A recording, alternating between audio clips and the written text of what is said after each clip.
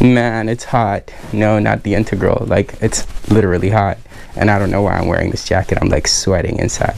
Anyway, let's get started. So first, notice that x to the 6th plus 1 can be factored as x squared plus 1 times x to the 4th minus x squared plus 1.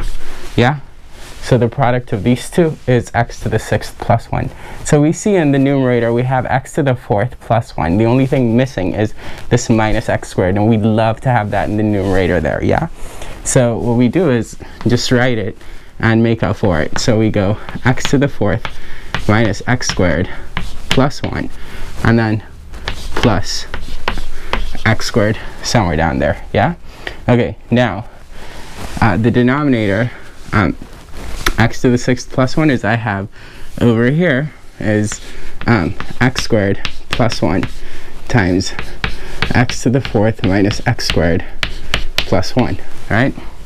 Okay, and so we could make two integrals out of this, and so the second integral is after the plus sign, and so we go like this and then divide by x to the 6th plus 1, like that, yeah?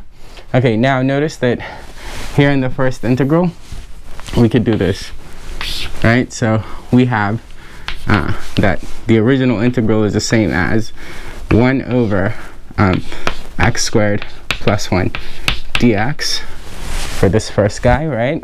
And for the second guy, we can do something nice, which is write first x squared in the numerator, and in the denominator we're going to write x cubed squared plus 1.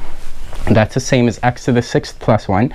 And now if we let u equal x cubed, then du is going to be 3x squared. So that x squared is only missing a 3. So we throw a 3 there and then make up for it by throwing a 1/3 in front of the integral. Yeah? Okay, cool. So now with u equaling x cubed, the second integral says a third, and I'm missing a dx, right? It says a third du, which is 3x squared dx, with u being x cubed. And so du over u squared plus 1. That's tan inverse of u times a third.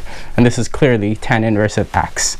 Right, so this is tan inverse of x, this first integral, right? And the second integral is a third tan inverse of u, where u again is x cubed. So it's plus a third tan inverse of x cubed, and then of course plus c. Done.